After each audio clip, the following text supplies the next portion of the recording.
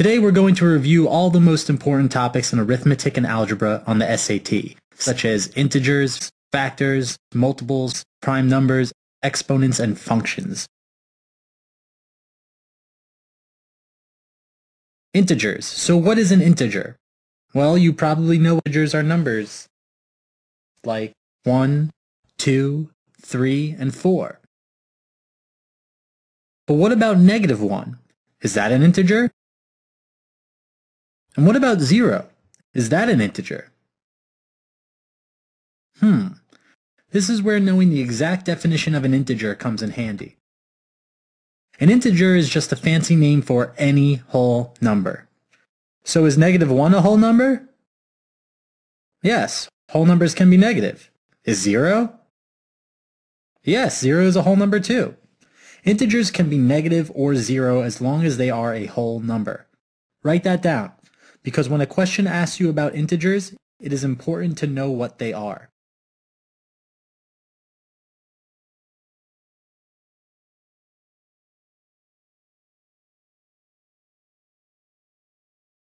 Now on to factors. So what is a factor? What does it mean when we say one number is a factor of another? A factor is a number that divides into a larger number with no remainder. You can remember it this way. You know how if you say, okay, money is a factor in my decision, it means that money is a part of your decision. Well, for math factors, it is the same. If a number is a factor of a larger number, it means that number is a part of the larger number, i.e., it can be divided into the larger number. For example, what are the factors of the number 12? Draw a factor tree as on the screen. Factors of 12 are 1 and 12, since 1 and 12 divide into 12 with no remainder. Also, factors are 3 and 4, as well as 6 and 12. So the factors of 12 are 1, 2, 3, 4, 6, and 12. Awesome.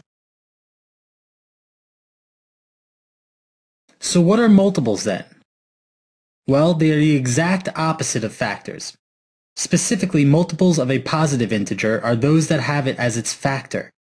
So that means if factors are divisible into a number, then multiples are multiples of that number. So what are the multiples of 12?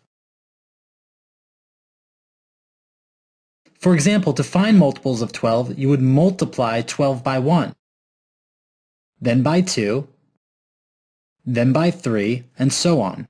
Therefore, the multiples of 12 are 12, 24, 36, etc. Next up, what is a prime number? A prime number is a number that has two factors. One, itself. The first 10 prime numbers in increasing order are 2, 3, 5, 7, 11, 13, 17, 19, 23, and 29. Jot those down in your notebook and make a note next to it that says, memorize these numbers. Trust me, SAT test makers love throwing in questions about prime numbers.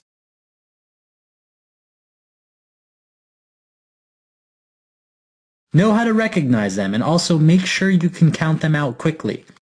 That's a piece of knowledge that may very well come in handy. However, let me point out a couple things. Notice that 1 is not a prime number. Why is that? Well, because it only has one factor, 1. Think about it. 1 times 1 equals 1. Therefore, the only factor 1 has is 1. Also, please note that there is only one even prime number, 2. No other even number is a prime number.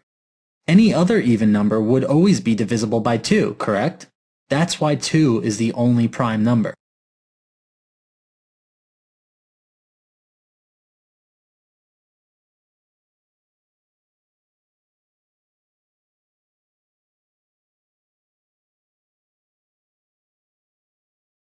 Now it's time to learn about inequalities.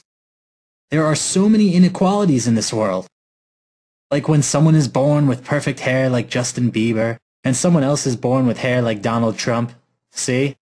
Obvious inequality. Well, math inequalities are similar. It's when one side is unequal to the other side. There are 4 inequality symbols as on the screen.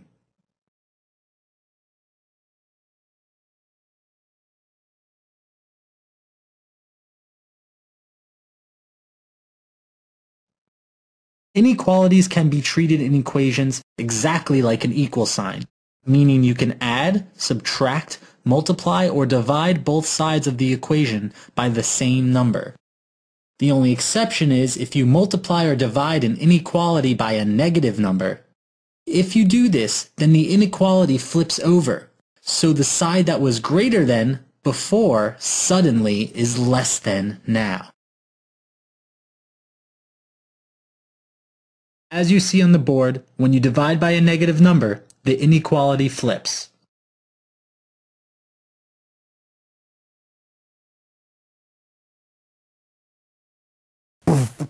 Alright, okay, let's stop for a second and take a moment to quickly recap everything we just reviewed. If you didn't jot down notes before, jot them down right now. You in the back, man, I'm looking at you. Get that pen and paper out.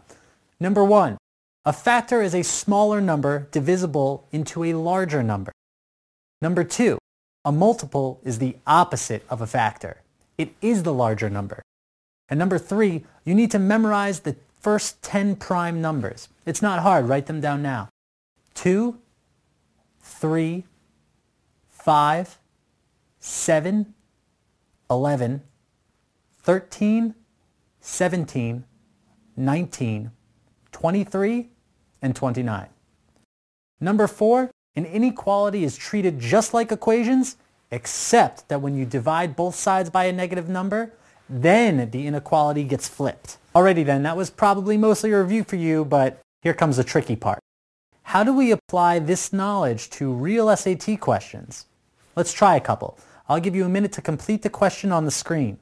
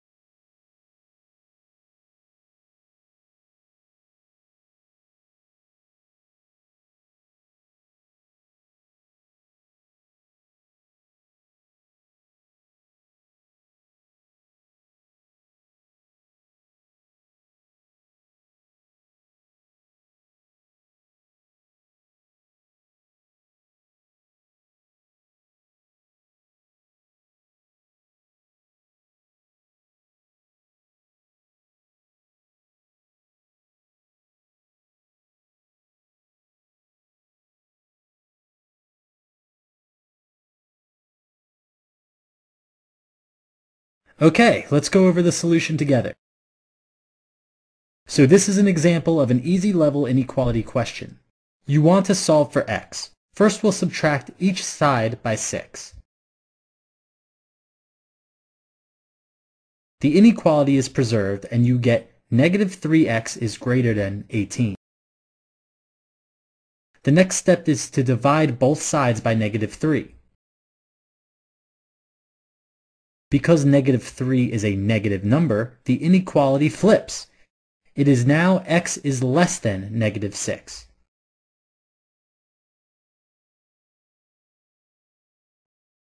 Sweet! Easy, right?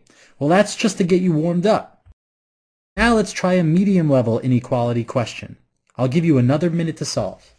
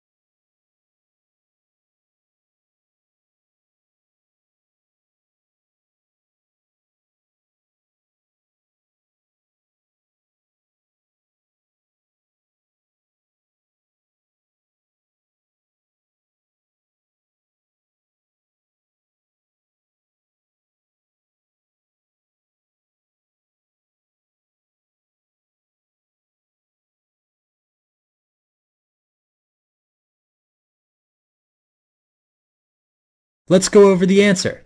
Because there is an absolute value here, you must separate the inequality into two separate pieces. One piece is 3 minus x is less than 2, and the other piece is 3 minus x is greater than negative 2. Notice that the second inequality flips when you set it to negative 2. This will always be the case when you are dealing with an absolute value in an inequality equation. Okay, that's the tricky part. Now let's just solve using algebra. You end up getting x is greater than 1 for the first piece,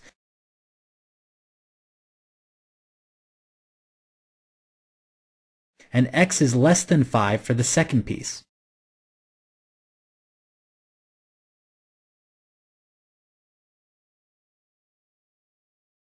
Now the question asks, which of the following is a possible value of x? Well, which of the answer choices fits both pieces of this inequality? Answer choice A does. 4 is both greater than 1 and less than 5. Perfect! Or, another way to solve this problem is to use the plug-in answer choices strategy we learned in Math Class 1.